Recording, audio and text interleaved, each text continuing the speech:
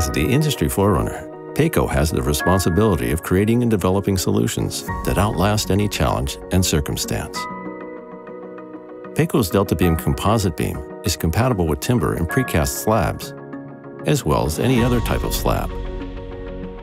As using CLT slabs grows in popularity, a fire test with various hybrid details has been needed to confirm the fire-resistant properties of DELTABEAM Composite Beam in hybrid structures. Offering savings in both cost and time, fireproofing is already integrated into DELTABEAM. Fire rebars and webs act as tensile reinforcement in the event of a fire. A 90-minute test with loading has now been completed with DELTABEAM, as well as a charring test. The purpose of the tests was to show that the interface between DELTABEAM and timber floor can transfer loads in the fire conditions, in edge and intermediate beam situations. My name is Juuso Salonen and I'm responsible of our DELTABEAM frame business in Peikko, Finland. We have made a fire test regarding the way how the slab works with DELTABEAM in fire situation and proved that our design concept works.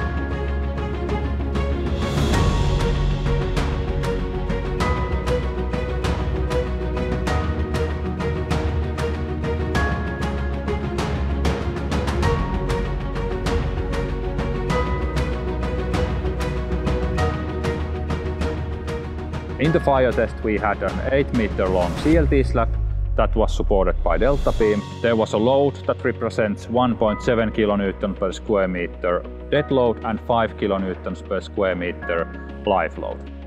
These loads typically represent quite high shopping mall loads or high office loads, which are the type of structures that could be used with CLT slab. Test samples were in no way fireproofed from below, and was no structural top concrete on top of the CLT slab or on top of DELTABEAM. The DELTABEAM was of course casted with concrete. We burned the structure for 90 minutes. According to the measurement data from the charring test and observations during demolishment after the 90-minute fire test, the DELTABEAM ledge has a protecting effect concerning the charring depth development. It has no negative impact on the charring rate of the CLT panel. Based on the results, transverse reinforcement anchored to the grooves of timber slab ties the beam and slab together and secures the load transfer, as assumed in the DELTABEAM design. The DELTABEAM temperatures during the charring test were clearly on the safe side, comparing to the design temperatures used in DELTABEAM design.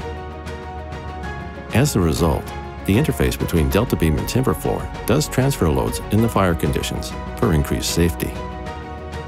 In total, we can say now that the test was a real success, and we now have a proof for future projects that our way of designing this kind of structure works.